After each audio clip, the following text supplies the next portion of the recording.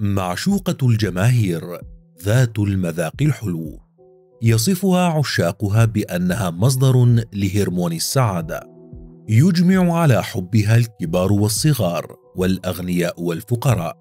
فهل تعرف أنها قائمة على سوق من الرق والعبودية، وأن زراعتها قضت على غابات كاملة تقريبا في ساحل العاج وإفريقيا؟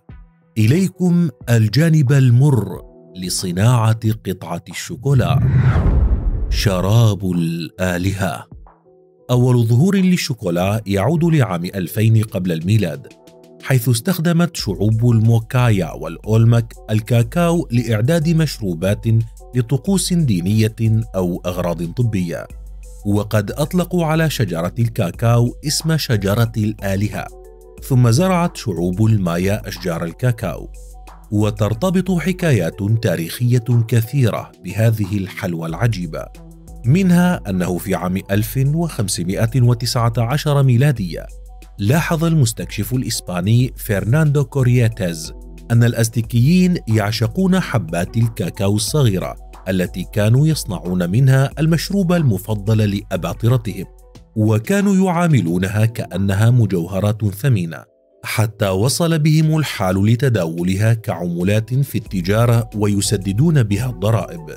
وقد حمل كورتيز حبات الكاكاو معه إلى إسبانيا، لكنها لم تنل إعجاب الإسبانيين بسبب مذاقها المر، حتى بدأ الرهبان الإسبان بإضافة المنكهات الأخرى على الكاكاو كالسكر والحليب والتوابل والعسل وغيرها، لتنتج وصفة إسبانية مميزة لهذا الشراب انتشرت في جميع أنحاء إسبانيا. كذلك تشير بعض الأبحاث إلى أن الببغاوات لعبت دورا أساسيا في نقل حبات الكاكاو إلى أمريكا الوسطى، وفي فرنسا نالت هذه الحبة الساحرة شهرة واسعة. ومع نهايات القرن السادس عشر افتتح أول محل لبيع شراب الشوكولا الحار في لندن، ومع مطلع عام 1847 ظهرت فكرة أول قطعة شوكولا صلبة بشكلها الحالي. كما أحدثت سويسرا المعروفة حتى اليوم بأنها بلد الشوكولا الفاخرة قفزة في صناعة الشوكولا بإضافة الحليب المكثف ولب حبة الكاكاو، وتغير قوام الشوكولا إلى ناعم وقابل للتشكل، وبذلك بدأت نكهات وأشكال الشوكولا تغزو العالم. وينسب البعض إنتاج أول حبة شوكولا إلى المؤسسة البريطانية GS فراي أند سانس. أما كلمة شوكولا في حد ذاتها فتعود لشعوب المايا، وتتكون من كلمتين: الماء الحامض، وفي لغة الأزتكيين تعني الشراب الدافئ.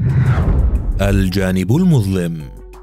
خلف المذاق الحلو الساحر يوجد واقع مرير جدا، فتكلفة هذه الصناعة باهظة جدا، ولا نتكلم هنا عن تكلفة مادية، بل هو شيء أهم بكثير. فإذا ما ذهبنا إلى ساحل العاج وألقينا نظرة على حقول الكاكاو سنجد معاناة من نوع آخر، إنهم العاملون الأفارقة في هذه الصناعة. فهؤلاء يعيشون ظروفا صعبة للغاية، ويعملون بنظام السخرة بأجور منخفضة جدا وساعات عمل طويلة. كما تنشط بالتوازي مع زراعة الكاكاو عمالة الأطفال الذين يتصدرون أعداد العاملين في هذا المجال. وكلما ازدادت حاجة الناس للشوكولا زادت معاناة هؤلاء الذين يعملون لقاء راتب لا يتعدى $2 في اليوم الواحد، ويبدأون العمل بين سن 12 و16، وفي بعض الحالات لوحظ وجود أطفال لا يتجاوز عمرهم 5 سنوات. وهؤلاء إما أنهم قادمون للعمل من أجل إعالة أسرهم، أو تم بيعهم من أقاربهم ليعملوا في حقول الكاكاو، حتى أن بعضهم قد يغيبون عن أسرهم لأعوام طويلة في هذا العمل. هكذا ارتبطت تجارة الشوكولا منذ اكتشافها بظاهرة الرق في البلدان المنتجة للكاكاو، وشكلت ظروف العمل فيها إحدى أصعب الظروف في العالم، فهي توصف بأنها صناعة قائمة على العبودية. ويوصف منتج الشوكولا بأنها السلعة التي يكد فيها الفقراء والمقهورون ليستمتع بمذاقها الأغنياء والميسورون. هكذا تشكل هذه الصناعة صفحة من صفحات كتاب العبودية والرق في العصر الحديث، وفصلا من فصول العنصرية. وقد تجلى ذلك منذ إصدار الملصقات الأولى التي عرفت الأوروبيين على الشوكولا، وطرحتها آنذاك شركة كادبوري. وإلى وقت ليس ببعيد كان يطلق على الحلوى المغطاة بالشوكولا اسم نيغريكوز، أي قبلات زنجي. أيضا تشكل دول غرب إفريقيا المورد الأكبر للكاكاو في العالم، فوفق إحصائيات رسمية أصدرتها مؤسسة الكاكاو العالمية WCF في محاولتها لكشف أسرار العالم المظلم لهذه الصناعة، أثبت الصحفي الدنماركي ميكي مستراتي في تقرير استقصائي له أن مزارع الكاكاو بكوت ديفوار تحوي أكثر من 300 ألف طفل، فيما رفعت جامعة تولين الأمريكية الرقم إلى 1,800,000. الأكثر شعبية في العالم. رغم أن أبرز أسواقها هي في أوروبا، إلا أن إنتاجها يتركز في إفريقيا. ووفق أرقام مؤسسة الكاكاو العالمية WCF، فإن دول غرب إفريقيا هي المورد الأكبر للشوكولا الخام، إذ تنتج كوت ديفوار لوحدها 1.5 مليون طن سنويا، وتتبعها غانا والنيجر والكاميرون.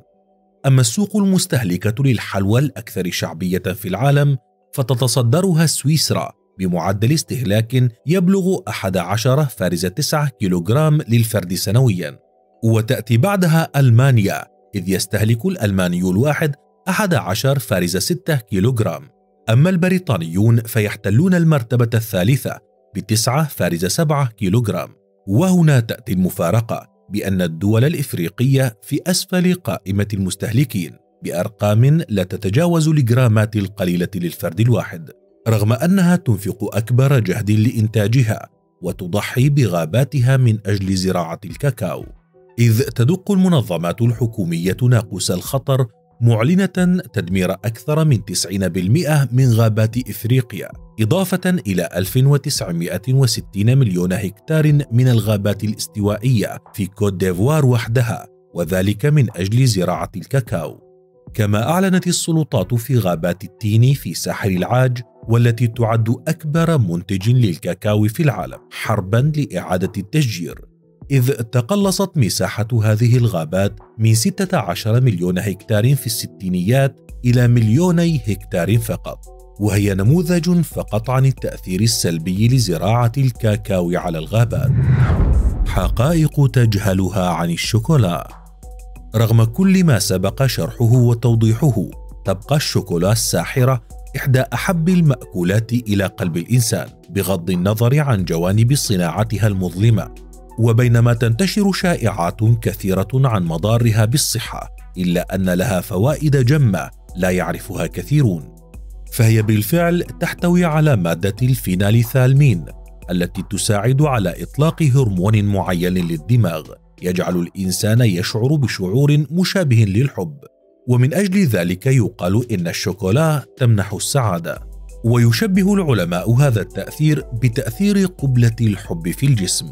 وأيضا وعلى عكس كل الأقاويل، فإن الشوكولا الخام تساعد على علاج تسوس الأسنان. كذلك من الحقائق المجهولة عن الشوكولا أنها تحوي 8 أجزاء من الحشرات، لكنها آمنة للبشر بحسب منظمة الغذاء الأمريكية. وكذلك فإن الشوكولا هي الطعام الذي يعتمد عليه رواد الفضاء أثناء رحلاتهم. وأنت تقدم الشوكولا بعد اليوم، تذوقها وفكر بالعمل الشاق الذي يبذل من أجل أن تستمتع بأكل الشوكولا، وكيف أن عشاقها عبر التاريخ استطاعوا تحويلها من شراب سائل إلى شكلها الحالي الصلب. فكر أن الشوكولا حقا جعلت العالم يدور. ولا تنسى كعاشق لهذه الحلوى أن الحياة مثل علبة الشوكولا، فأنت لا تعرف أبدا ما الذي ستحصل عليه.